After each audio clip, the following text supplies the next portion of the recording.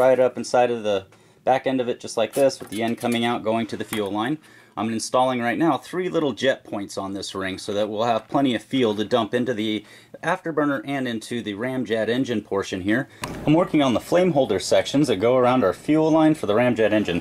I'm just using some flat strip stainless, just like this, trimming them down, the little horseshoes, pushing those around the fuel line and then crimping them on, creating basically a little V around each one of my jets. Here's a quick shot of the completed flame holder for you. Let me go ahead and install that into the back side of the Ramjet engine. I'll show you what it looks like. Shot of that fuel ring with the flame holder installed. Let me flip it around. You can kind of see from this direction how all those V's are going to work, especially with the flow, kind of straightening them all out. Now if you have a pinch roller, that'll be a lot easier just to roll that out of one piece with the V already in it.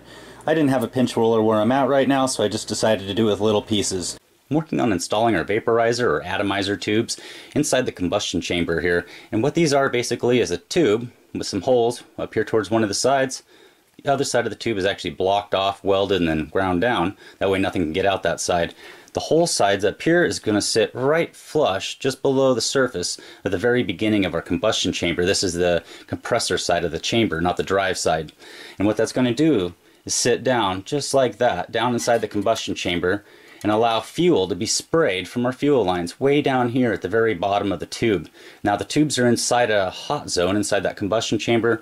Once the fuel enters into that as a liquid, it's going to become vaporized inside that heat. The vaporized fuel is going to come out of these holes here right into the very beginning of our combustion chamber, which is the actual combustion zone. From there it'll enter into the region of the combustion chamber where the bigger holes are, and that's the saturation zones. That helps kind of just overload the entire stream with a bunch of extra air so that air could be heated and expanded. Our fuel vaporizer tubes are now welded into place, recessed down into the combustion chamber. I've got a fuel ring ready to go. We've got our fuel lines coming off of that.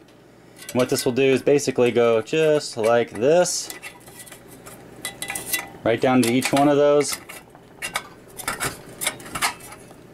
just like that. So now we have our fuel line, our fuel atomizers, and our fuel delivery tubes ready to go. Everything's installed. We've got a little notch in the case for the fuel line to come out of the case when the lid sits down on there.